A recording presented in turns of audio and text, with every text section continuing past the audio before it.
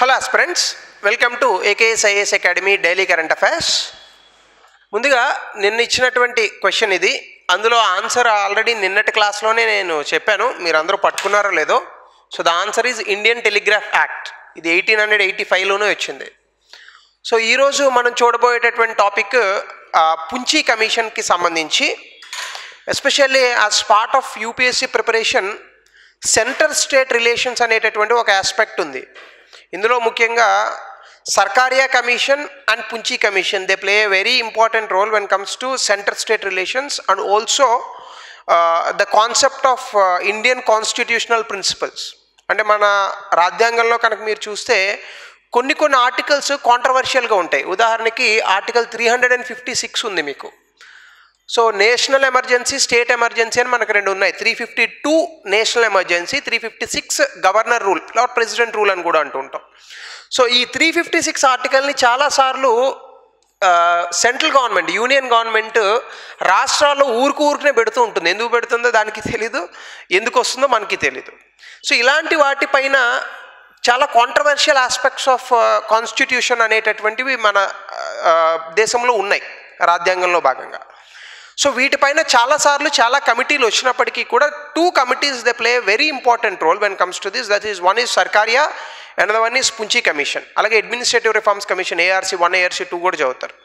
So ఈ Punchhi commission అనేటటువంటిది that's one of such commissions అనమాట. దీని 2007లో మదన్ మోహన్ పుంచి అనేటటువంటి ఈయన previous farmer Supreme Court chief justice of India. ఆయన ఇక్కడ ఉన్నారు కదా, కనిపిస్తుందో కనిపించట్లేదు, ఓల్డ్ ఫోటో కొంచెం. సో 2007లో ఈ కమిటీని నియమించడం జరిగింది. 2010లో వాళ్ళు రిపోర్ట్ ఇచ్చారు. అయితే ఈ మధ్య కాలంలో ఏం జరిగిందంటే, ఈ పుంచి కమిషన్ రిపోర్ట్ని 2010లో వచ్చినప్పటికీ బయటికి ఇప్పటి వరకు కూడా అప్పుడున్న యూపీఏ గవర్నమెంట్ కానీ, UPA 2 గవర్నమెంట్, అలాగే ఇప్పుడున్న బీజేపీ గవర్నమెంట్, NDA 2 గవర్నమెంట్ కానీ వీళ్ళిద్దరూ కూడా దీన్ని అమలు చేయాల. ఏవో కొన్ని రికమెండేషన్స్ చేసి ఉండొచ్చు. బట్ ఇవి అమలు చేయాలా లేదా అనేటటువంటి దానికి మీరు ఒకసారి చూస్తే, ఇండియాలో మనం క్వాజీ ఫెడరల్ అని చెప్పుకుంటూ ఉంటాం. అంటే సమాఖ్య వ్యవస్థ, పూర్తిగా సమాఖ్య వ్యవస్థ కాదు మనది. We are not like United states, we are entirely different structure. Parliamentary system ఉంది మనది, ప్రెసిడెన్షియల్ కాదు. అలాగే స్టేట్స్కి రెసిడ్యువల్ పవర్స్ ఉండవు, సెంటర్కి ఉంటాయి రెసిడ్యువల్ పవర్స్. అందులో భాగంగా మన పూర్తి స్థాయి ఫెడరల్ వ్యవస్థ కాదు, అందుకే క్వాజీ ఫెడరల్ అంటాం. గ్రాన్విల్లీ ఆస్టిన్ వీళ్ళంతా చెప్తారు మీరు పాలిటీలో చదువుకుంటే. సో అందులో భాగంగా సెంటర్ ఏవైనా చేంజెస్ రాష్ట్రాలకి సంబంధించి చేస్తే రాష్ట్రాల యొక్క ఆమోదం కూడా అవసరం. సో పుంచి కమిషన్లో ఇచ్చినటువంటి చాలా రికమెండేషన్స్ అమలు చేయాలంటే రాష్ట్ర ప్రభుత్వాల తాలూకా కన్సెంట్ అనేటటువంటిది అవసరము. So 15 years of Punchhi commission తర్వాత, అంటే 2007లో పుంచి కమిషన్ వేస్తే 2022 మొన్న డిసెంబర్ ముందులో చాలా రాష్ట్ర ప్రభుత్వాలని అడిగారు. సెంట్రల్ గవర్నమెంట్లో ఒక ప్యానెల్ క్రియేట్ చేసి ఆ ప్యానెల్లో అడిగారు, పుంచి కమిషన్ ఇచ్చిన రికమెండేషన్స్ మనం అమలు చేద్దామా వద్దా. కొన్ని రాష్ట్రాలు అన్నాయి, కొన్ని రాష్ట్రాలు నా అన్నాయి. సో దీనికి సంబంధించి న్యూస్లో వచ్చింది. Because it is in the news that's where UPSC or any other PSC will concentrate questions. మీరు ఎప్పుడైనా గుర్తుపెట్టుకోండి, క్వశ్చన్స్ అనేవి ఎక్కడో గాల్లోంచి రావు, మీ చుట్టుపక్కల జరిగే వాటి నుంచే అడుగుతాడు క్వశ్చన్స్. మనం ఏంటంటే కరెంట్ అఫైర్స్ ఒకటే చూస్తాం, దాని బ్యాక్గ్రౌండ్ చూడం. What is more important in current affairs is not the foreground, it is background. So ఆ బ్యాక్గ్రౌండ్ ఒకసారి చూద్దాం. న్యూస్లో ఎందుకుంది, అసలు పుంచి కమిషన్ రిపోర్టు, దాని ఆబ్జెక్టివ్ ఏంటి, అది ఇచ్చిన రికమెండేషన్స్ చాలా వాటి మీద ఇచ్చా. నేను కొన్ని ఇంపార్టెంట్ మాత్రమే తీసుకున్నాను. అలాగే question of the day. So Y news 5 years after Punchhi panel, ఇందాక ప్యానల్ 2022 అన్నాను, 2022లో న్యూస్ వచ్చింది. అది ఇంతకు ముందే వేశారు. 5 years after Punchhi panel work completed, centre invite state views again 2022లో చెప్పారు, మళ్ళీ ఇప్పుడు అడుగుతున్నారు అనమాట. So ministry of home affairs రాష్ట్ర ప్రభుత్వాలను అడిగింది, చెప్పండి ఏం చేద్దాం, పుంచి కమిషన్ యొక్క రికమెండేషన్స్కి ఏం చేద్దాం అని అడిగింది. So that's there in the news. He is the ministry of state, home ministry of state ఈయన నిత్యానంద్ రాయ్ అని చెప్పేసి. సో ఇది న్యూస్లో రావడం జరిగింది. సో అసలు పుంచి కమిషన్ అంటే ఏంటి, దీన్ని 2007లో నియమించారు. 2010లో 7 volumes, చాలా పెద్దదే ఉంటాయి, మొత్తం చదివే అంత ఇది పెట్టుకోకండి. ఒకవేళ చదవాలని అనుకుంటే ఈచ్ వాల్యూమ్ యొక్క సమ్మరీ చదవండి, that's enough for your exam. But summary is very important. అలాగే declaration on the report was carried out by inter state council standing committee in 2017 and 18. This is what the factual information. So దీన్ని ఇప్పటి వరకు కూడా అమలు చేయలేదు, implement చేయలేదు. ఎందుకంటే already చెప్పాను మీకు, ఫెడరల్ వ్యవస్థ సమాఖ్య వ్యవస్థకి సంబంధించి ఏది ఇంప్లిమెంట్ చేయాలన్నా స్టేట్స్ యొక్క కన్సెంట్ అనేటటువంటిది అవసరము. బికాజ్ ఇలాంటివి రికమెండేషన్స్ ఇంప్లిమెంట్ చేయాలంటే sometimes you have to change the constitution, అంటే కాన్స్టిట్యూషనల్ అమెండ్మెంట్ తీసుకురావాలి ఆర్టికల్ 368 కింద. అక్కడ కనుక అది ఫెడరల్ వ్యవస్థకు సంబంధించింది అయితే స్పెషల్ మెజారిటీ కావాలి, 2/3 plus half of the states consent. So it's a very difficult task అనమాట. కాబట్టి రాష్ట్ర ప్రభుత్వాలు ఒప్పుకుంటేనే ఇలాంటివి చేయగలం. సో అసలు పుంచి కమిషన్ ఎందుకు వేశారంటే బేసికల్గా ఈ 2 విషయాలు చెప్పాడు. Examine, review.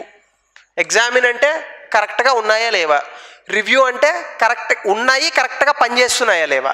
So these 2 are very important. దేనికి సంబంధించి? The current agreements between the union and the states.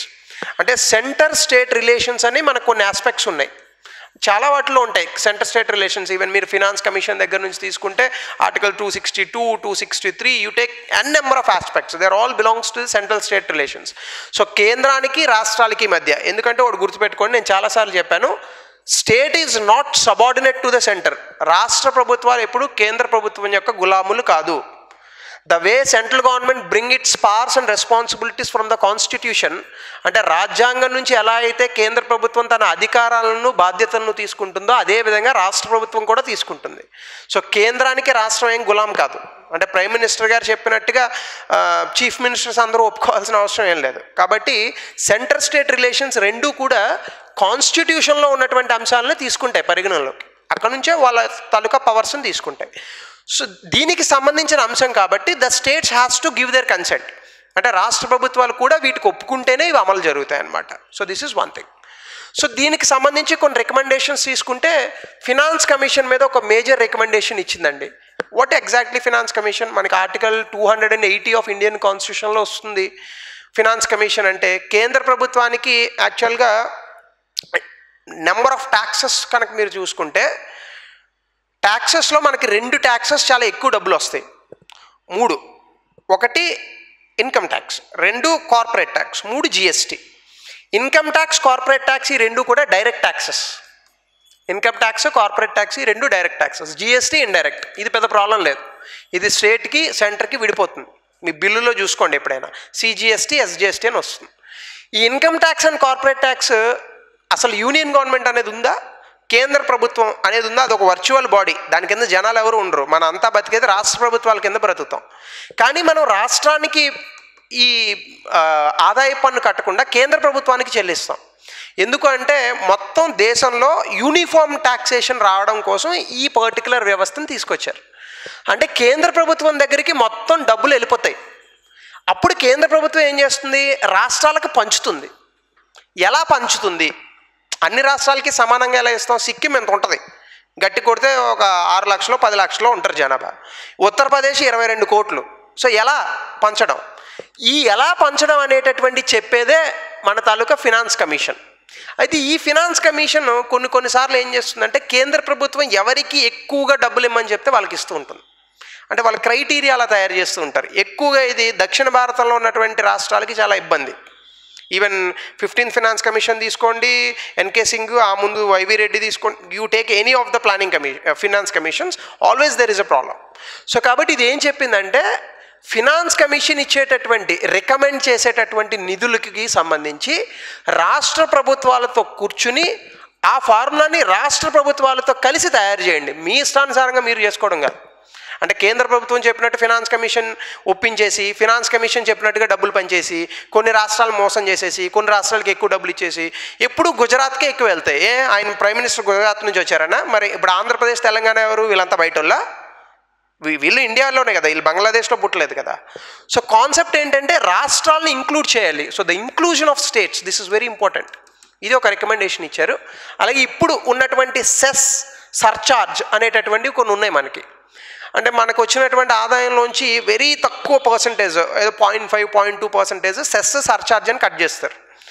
ఇందులో కేంద్ర ప్రభుత్వం దగ్గర కొన్ని వేల కోట్ల డబ్బులు ఉన్నాయి. ఇది ఎప్పుడు రాష్ట్రాలకు పంచదు కేంద్ర ప్రభుత్వం. సో దాని మీద కూడా రివ్యూ చేయండి. అలాగే ఫినాన్స్ కమిషన్ని ఒక ఫుల్ ప్లెడ్జ్డ్ డిపార్ట్మెంట్గా, జనరల్గా ఫినాన్స్ కమిషన్ని ప్రతి 5 సంవత్సరాలకు ఒకసారి ప్రెసిడెంట్ అపాయింట్ చేస్తాడు, అంతే కదా మీరు చదువుకుంది. ఇలా కాకుండా 24/7 పెట్టండి దాని ఒక డివిజన్గా. సో దట్ రాష్ట్ర ప్రభుత్వాలకు ఏమైనా ఇబ్బందులు ఉంటే అక్కడికి వెళ్ళి చెప్పుకుంటే పాపం. So that we can do justice to the states also. ఇది ఇచ్చినటువంటి రికమెండేషన్. అలాగే గవర్నర్కి సంబంధించి ఇదో పెద్ద తలకాయ నొప్పి. అసలు గవర్నర్ ఎందుకు పెడతారో నాకు ఇప్పటికే అర్థం కాదు. ఇప్పుడు తమిళసై గారు వచ్చి ఇప్పుడు తెలంగాణలో ఏం చేయాలా? అలాగే నేను అబ్దుల్ నజీర్ ఎవరినో అపాయింట్ చేశారు, ఇంతకుముందు ఆయన సుప్రీంకోర్టు జడ్జ్. ఇప్పుడు గవర్నర్ వ్యవస్థ అసలు అవసరం లేదు ఈ దేశానికి. ఎందుకంటే స్టేట్ గవర్నమెంట్లో the ruling is with chief minister. So ఈ గవర్నర్ని జనరల్గా ఎందుకు పెడతారంటే, యాజ్ సెడ్ బై అంబేద్కర్, రాష్ట్ర ప్రభుత్వానికి కూడా ఒక హెడ్ ఉండాలి, ఎగ్జిక్యూటివ్ హెడ్ అని ఒకళ్ళు ఉండాలి, దీనికోసం పెడతారు. అలాగే సెంటర్కి స్టేట్కి ప్రతిసారి కేంద్ర ప్రభుత్వానికి వెళ్తే ప్రైమ్ మినిస్టర్ మాట్లాడకపోవచ్చు, ఏవైనా గవర్నర్కి చెప్తే గవర్నర్ అందిస్తారు ముందు, ఎందుకంటే కొంచెం టచ్అప్స్ ఎక్కువ ఉంటాయి కాబట్టి. సో ఈ గవర్నర్ వ్యవస్థ దేశంలో ఎప్పుడూ ఇబ్బందులు కలిగించింది. ఈవెన్ 1980s ఎన్టీ రామారావు గారు గెలిచినప్పుడు రామ్లాల్ అనే ఒక గవర్నర్ ఉండే. సో ఆయన కూడా నట ఇట్లాగనే, మీరు పుస్తకాల్లో చదివితే ఉంటుంది అది.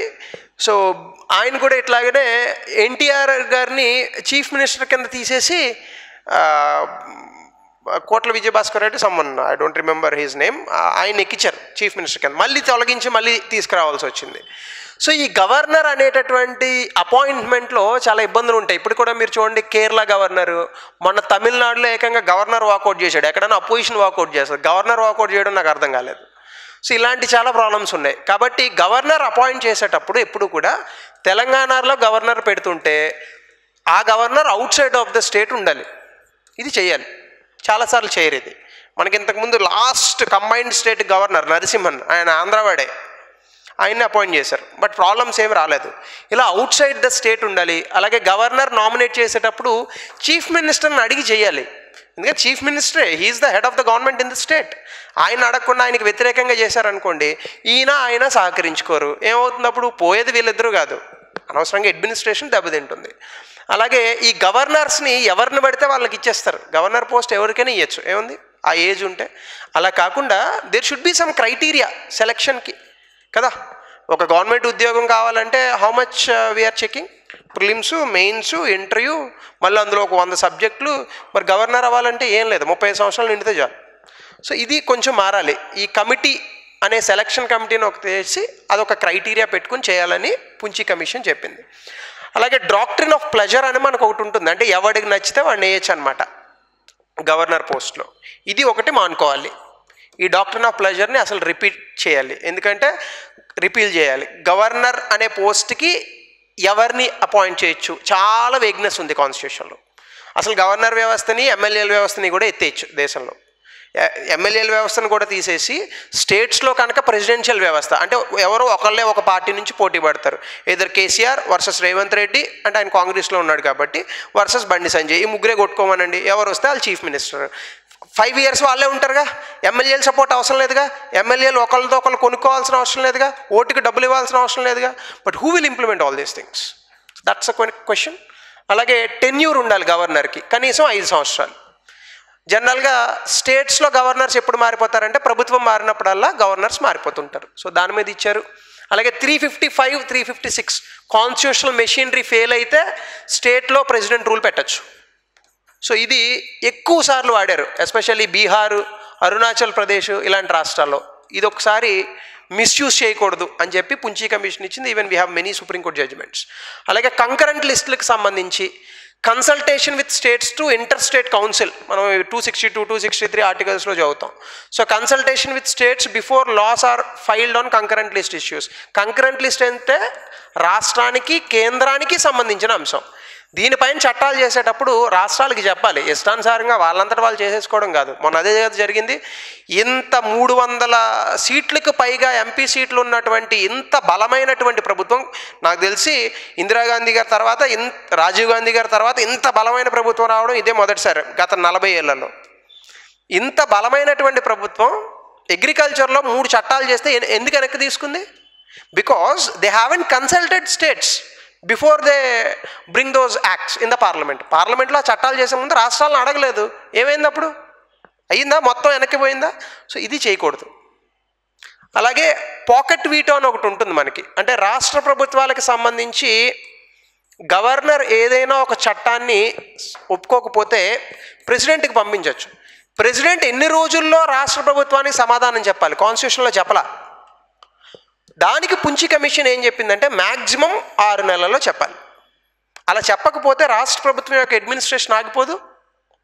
సో రాష్ట్ర ప్రభుత్వం ఏం గులాం కాదు కదా కేంద్ర ప్రభుత్వానికి. So this is also another thing. So these are all the things they may ask you in the prelims and as well as mains. అలాగే చీఫ్ మినిస్టర్స్కి సంబంధించి ఎన్నుకునేటప్పుడు జనరల్గా ఇది మీకు ఈ మధ్యన కర్ణాటకలో జరిగింది, రాజస్థాన్లో జరిగింది, ఇంకా చాలా చోట్ల జరుగుతూనే ఉంటుంది. జనరల్గా చీఫ్ మినిస్టర్ అంటే ఏ ప్రభుత్వాన్ని చేయాలి, గవర్నర్ చేతిలో ఉంటుంది అది. ఫస్ట్ లెజిస్లేటివ్ అసెంబ్లీలో ఎవరికి ఎక్కువ సపోర్ట్ ఉంటే ముందు వాళ్ళని పిలవండి.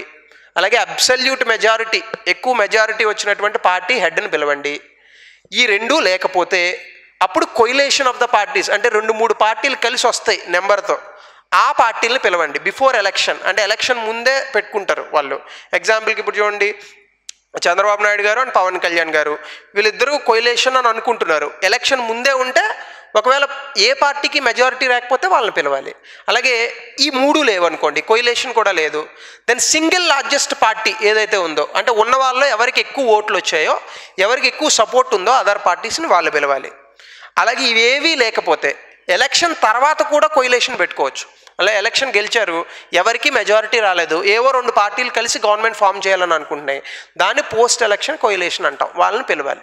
ఈ ప్రొసీజర్లో ఫాలో అవ్వాలి. ఇది పుంచి కమిషన్ ఇచ్చిన రికమెండేషన్స్. ఇవేవి ఫాలో అవ్వాలి. మన కర్ణాటకలో అదే జరిగింది, రాజస్థాన్లో అదే జరిగింది. Right. So these are all the recommendations of Punchhi. So అందులోనే భాగంగా పుంచి కమిషన్ రికమెండేషన్స్లో ఇంకా ఏవి correct, I have given one more question to enhance your prelims. అలాగే భారతదేశంలో పుంచి కమిషన్ కేంద్ర రాష్ట్ర సంబంధాలకు సంబంధించిన సమస్యలను పరిశీలించడానికి, దేశంలో సమాఖ్యవాదం అంటే ఫెడరలిజం అనమాట బలోపేతం చేయడానికి, సిఫార్సులు చేయడానికి స్థాపించబడింది. వ్యాఖ్యానించండి. Give a comment on this 200 words. So this is the end of today's topic. Let us meet with a new topic tomorrow.